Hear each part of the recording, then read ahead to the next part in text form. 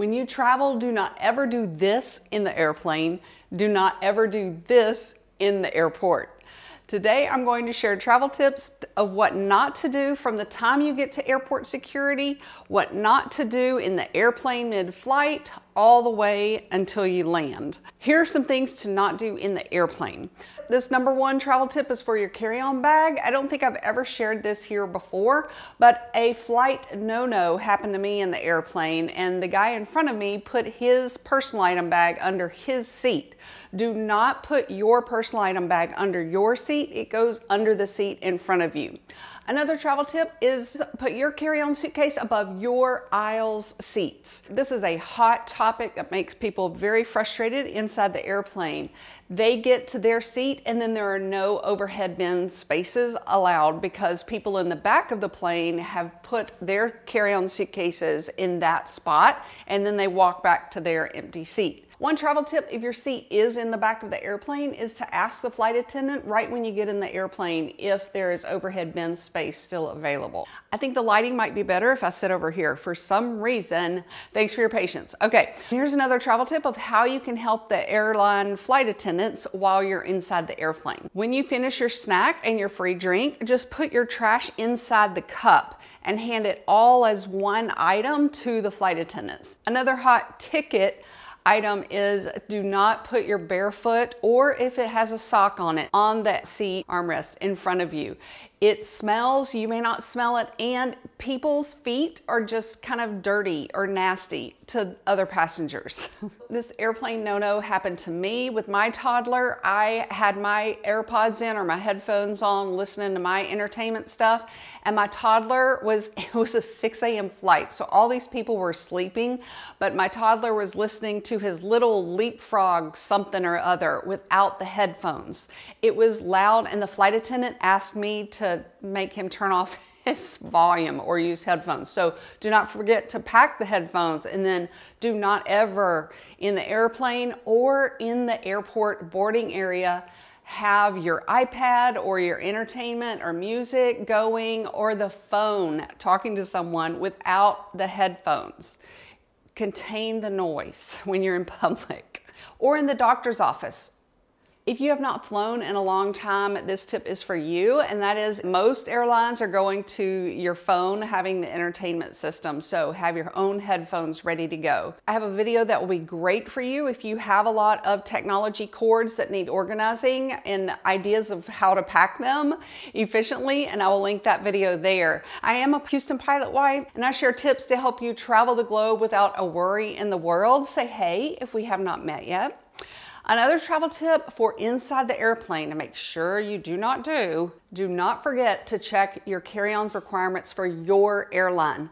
Some of them are different, especially if you're going on an international trip. I've got some new updates that I'll put in this video up here for you. Even some of the personal item bag dimension restrictions that some of these international airlines are giving you are absurdly small, like smaller than a school backpack. And there's plenty of room underneath that airplane seat.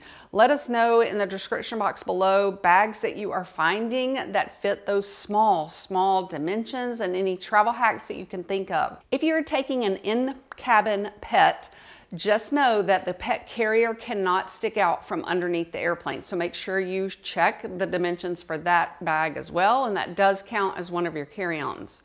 Another travel tip is that you do need to be able to recline your seat. You have paid for that ticket, and every passenger in the airplane knows that the seat back will recline at some point during the flight. So do not feel guilty about doing that. It goes back maybe 2 or 3 inches. If you as a passenger do not want the seat in front of you to recline, my travel tip is to choose the bulkhead seat. That's the first row behind first class, or the first row of seats behind the exit row, because exit row seats do not recline. For longer flights, do not forget to pack eye drops. That air is very dry. If you have any kind of nasal drip problems, spray it with the nasal spray before the flight. I also pack Tylenol because I usually get a headache when I land, especially coming from a dark airplane to a bright, sunny vacation spot again. A very important travel tip is to have your passport and any kind of documents in your personal item bag inside the airplane with you, not in your carry-on suitcase or in your checked luggage at all. And then a follow-up tip to that is to take a picture of the barcode that's inside the back cover of your passport. Replacing a passport will be much faster if you have that barcode. This travel tip is for when you purchase your airplane ticket.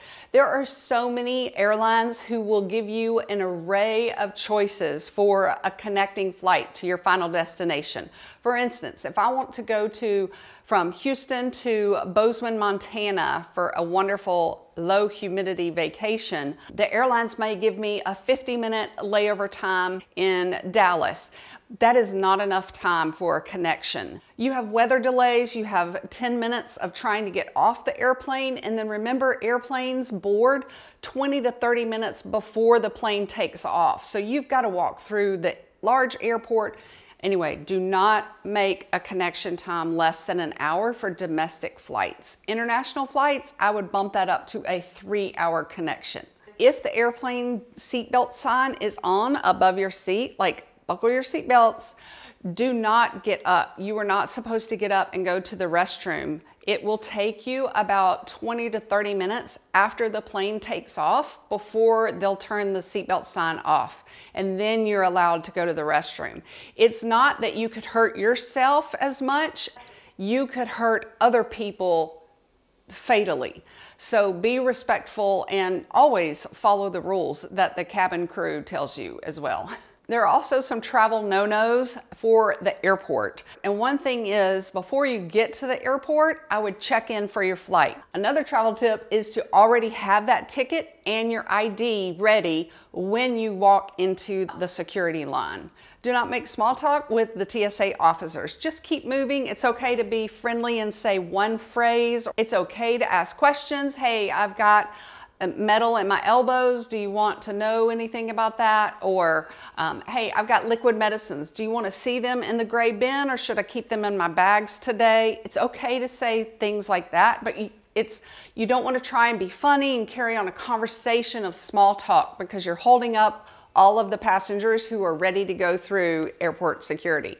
One of the major travel tips when going through airport security is to watch for the little signs they put up for just that day maybe, and listen to what the officers are saying or yelling if they're having a bad day, for what does not need to be put in the gray bin, or what does need to be put in the gray bin.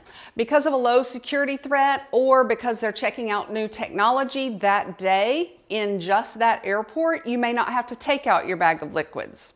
Here's one thing you should never do in airport security. Do not wait until you put your suitcase on the conveyor belt to unzip or untie or take off your shoes. You want to slip them off, you want to unzip them some or all the way. You want to loosen up the laces before you even get in line so that they become slip-on shoes. That's a travel hack, so that you are ready to keep that line going. They do not want anything in your pockets, by the way. That's something that they do not advertise, and I think that's an important tip for people going through security.